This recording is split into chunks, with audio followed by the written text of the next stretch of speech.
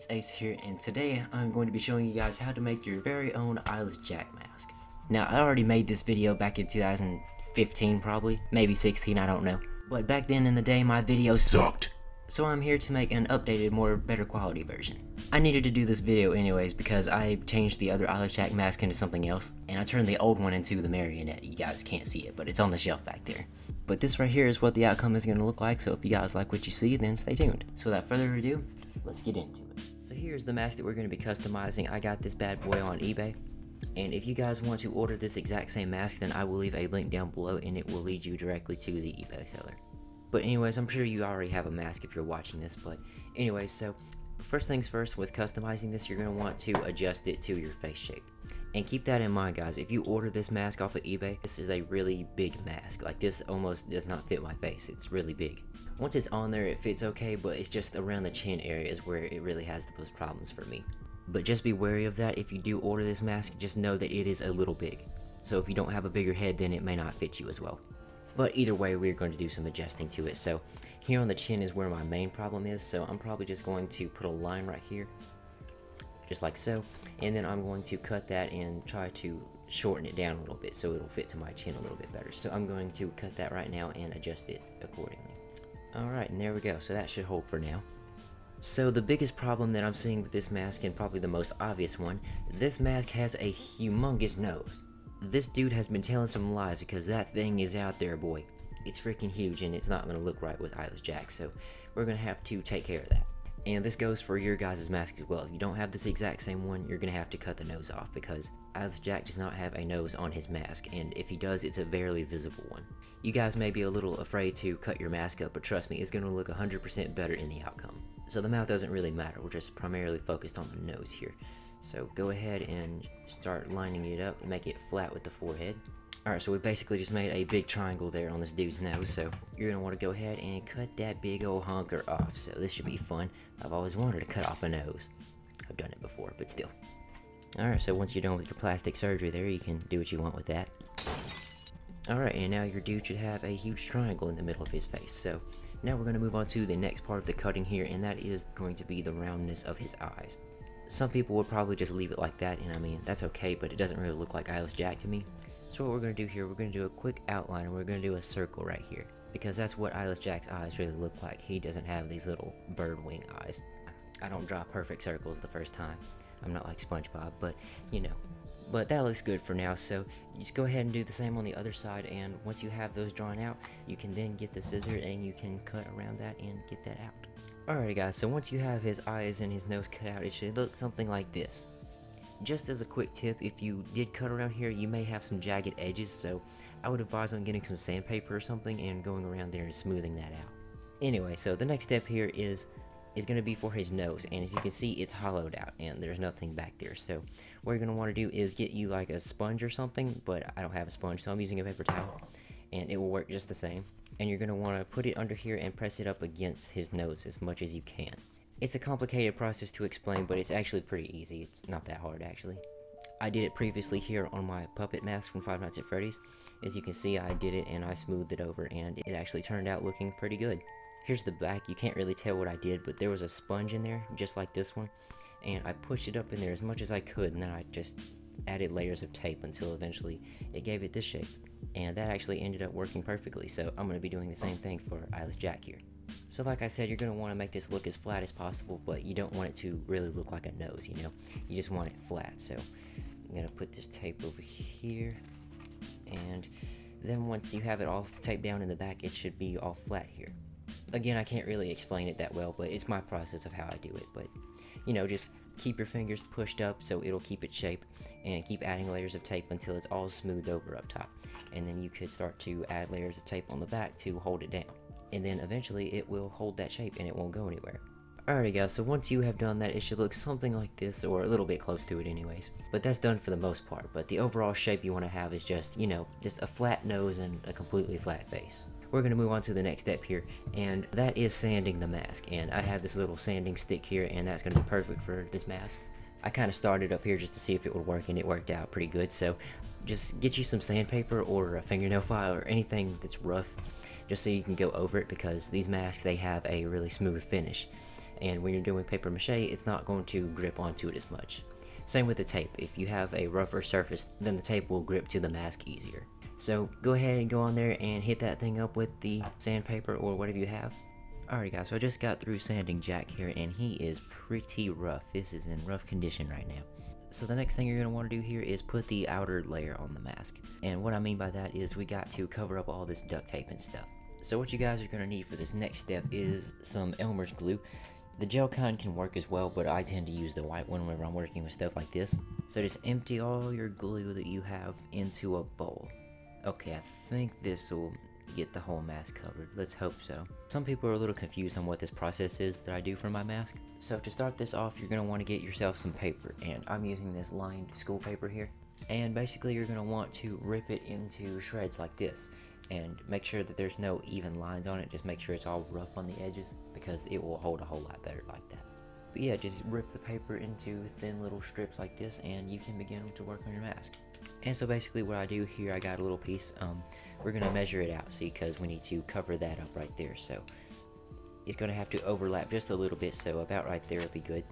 And rip that, and then get the little piece of paper and run it through the glue, and wipe it on both sides, wipe any excess glue on the bowl, and then you can place it onto your mask, just like so.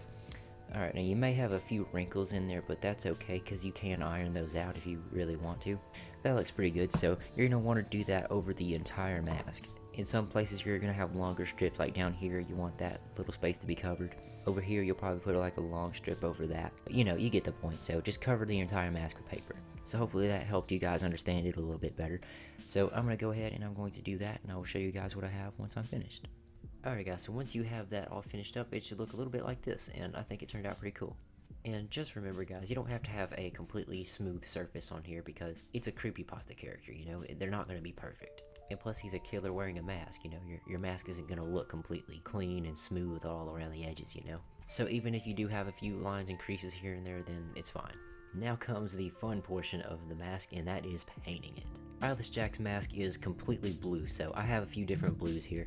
I got this bright blue, I got this tube blue, and cobalt blue. I might mix a little bit of black here and there just to give it a little bit of a darker look in some places. Like around the eyes it might be a little bit of a brighter blue, and as it expands out it'll slowly get darker. So anyways, I'm going to mix up a blue here and see what I can come out with. Alright guys, so here it is a few days later, and I finally got this dude painted blue because I've just been busy with stuff, but he's finally blue now. So the next step we're going to want to move on to, it's not the tears just yet, we're going to do that last. Now this next step right here isn't really necessary for your mask, but I'm just going to do it to mine personally because I think it'll look cooler. And that is, I'm going to do a technique I call smoking it over. And what I mean by smoking it over, basically I get a lighter or a candle or some sort of flame, and I'll hold it there and I'll hold it over the open flame for a little bit. And I'll do that all over the mask, and eventually it'll just have all this smoky looking pattern all over it. I'll demonstrate really quick just to show you guys what I mean by this. Let's see here. So say if I want some smudges there on his forehead just to make it look a little bit darker, I'll get the lighter and I'll just run it over his forehead. I wish you guys could see this. Okay, and as you can see there, it gave him sort of like a little dark spot right there. And you don't have to do that all over the freaking mask, but just, you know, get here and there to make it look older and more grody, you know. So if you do that, it's going to make your mask go from 0 to 100 and make it look 100 times more better. And also, I would advise, if you're going to do this technique, don't use the lighter for the entire mask, because you're not supposed to have a lighter lit for more than 15 seconds, I believe it is. So if you guys don't want to risk blowing up your lighter in your hand, or if you just don't have enough fuel, then I would suggest getting a candle, because this technique works as well. Here, I'm just going to show you guys again. I'm just lightly going over it. Oh wow, okay. You can see that it automatically makes a difference. You know, some people would do this with paint, like they would add a little bit darker paint, like black here and there. But, you know, I feel like this is a natural way of doing it, and it makes it look pretty cool. So, I'm going to go ahead and I'm going to go smoke it over, and then I will show you guys what I have once I'm finished. Okay guys, so once you have the mask smoked over, it should look a little bit like this. You know, it's not too black and it's not too blue. You can now move this around with a tissue and just, you know, go all over the mask like this. And as you can see, it's not really that prominent anymore, but it still has that smoky effect, which is really cool. Alrighty guys, so if you just did that step, then now your mask should look like a really cool smoky blue. So up next here, we're going to add the teardrops. At least I think it's teardrops. I don't exactly know what the stuff is that comes out of his mask. What I would advise for making the tears, if you guys have one, is get a hot glue gun, because that is going to give you the most realistic liquid looking effect, and just start from the bottom of the tear and then go up and, you know, make it look like a tear is falling. Again, like a lot of things, I don't have a hot glue gun. And again, like everything else, I have an alternative for everything. So what I'm going to be using is my Apple Barrel glossy black paint, and no, I'm not going to be painting on the teardrops because I don't want them to be two-dimensional. I want them to be three-dimensional and pop out a little bit. Like in certain lighting, I want you to be able to see the tears. So what I did, I got my paint and I just did a little drop, and then I did a line with it, and it made like a perfect tear shape. I'll probably have a video on screen there playing of what I did in the process I did to do it. It wasn't that hard, to be honest. A 5-year-old could do it. But getting them to look actually skinny is the problem, so just try to do as little bit of paint as possible and make skinny lines. But again, you guys don't have to do this. If you have hot glue, then do that definitely, because it will look 1,000 times better. Alrighty, cool. So we have a little teardrop there, and that doesn't look that bad. And I have a bunch of these things, so I'm just going to go ahead now and I'm going to super glue them all down onto the eye socket. And once I have that finished up, I will come back to you guys with the last step. Alrighty guys, so here's what I have so far on the mask, and it is looking pretty good. I've got the teardrops finally put on there. I think the hot glue would have worked a little bit better, to be honest, but you know, it still gives that 3D effect, you know, like you can tell it's really there. But I probably won't keep it like this. Like eventually, once I actually do get a hot glue gun, I'll actually peel that off and I'll redo that. But yeah, it's looking pretty cool thus far. You can really tell it's Eyeless Jack now, so the only thing you really have to do now to the mask is put in the black part here, so you know you won't be able to see your skin color. You can use any fabric really, as long as you can see through it. But you know, I'm just using this little jersey looking mesh kind of fabric here, and I cut this out of an old shirt, and as you can see, you can kind of see through it, so that's what I'm going to be using for his eyes. But you know, just go on the back here and flip it around and cut you out a square a little bit bigger than the size of the eye hole, and you know, like so. I don't really have to demonstrate this, you guys should get the idea, but you know, just get you some tape and put it in there somehow. As long as it stays and it looks good, then that's all that really matters. So yeah, just like that. So I'm going to tape that down the side there, and then I'm going to go around here, add a strip here, there, and on the bottom. So once you are finished, it should have something sort of like that, you know, and you can get the idea. So I'm going to go ahead and do that, and I will show you guys what I have in the finished product. Alrighty guys, and once you have finished all those steps, you should now have your finished product. And I think he turned out absolutely awesome, so here's what he looks like. But yeah, he looks pretty cool. As you can see, he's got the black tear marks, which could have looked a little bit better. That's the only thing I really have an issue with the mask, but other than that, everything else is pretty awesome. You can sort of tell that they're 3D, you know, they pop out. Whenever I get a hot glue gun, I'm going to be fixing that up and painting it again, so again, like I said, if you had hot glue, then do that, but you know, that's just what I came out with at the moment. So I'm about to put the mask on and show you guys what that looks like. Fits just like a glove. But yeah, this is what it looks like whenever I'm wearing it so far. I apologize if my voice is a little bit muffled, so I have to get a little closer to the microphone. But yeah, talking in this mask isn't really an option unless you're going to be yelling at somebody. But as far as breathing goes, I can breathe pretty well. You know, I got these eye holes here with the mesh in it, so it lets in enough air for me. But with all masks, you know it's going to get hot eventually, so, you know, you might not want to wear it for too long. Anyway, so I'm about to put the hood on, and I'm going to see what that looks like. Alrighty, and so here we are. So this is what I look like whenever I'm wearing the mask. And here we... oh my god, I just burped in the mask. Oh, take it off. I hate myself sometimes. Anyways, like I was saying before I almost freaking threw up in this thing, this is what it looks like whenever I'm wearing it, and it looks pretty cool. I'm probably not going to be using this exact hoodie whenever I'm cosplaying with it. I plan on updating it to like a leather sort of hoodie. Like it'll have leather on it, and it'll have a few straps and stuff for his weapons. And maybe a little bit of a bigger hood so it'll go over his forehead. But other than that, I think this looks pretty cool. Okay, I take it back. It is getting hard to breathe in this thing, so I'm going to go ahead and take it off. But before I do, I'm going to do a few creepy poses to the camera.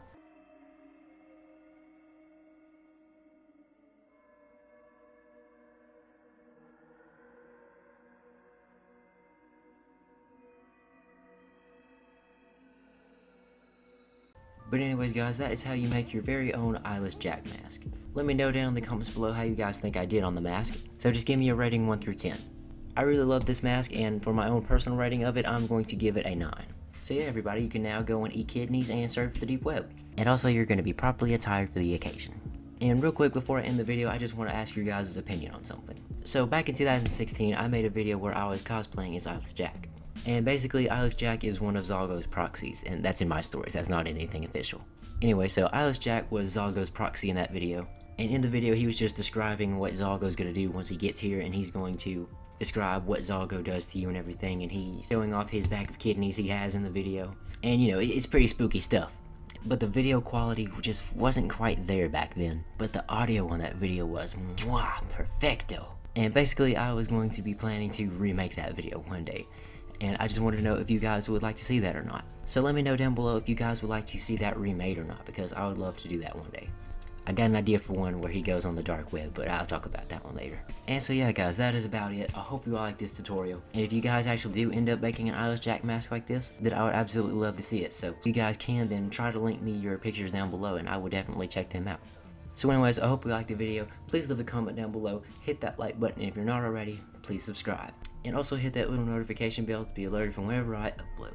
I hope you liked the video, and I'll see you all in the next one. This is Eyeless Jack.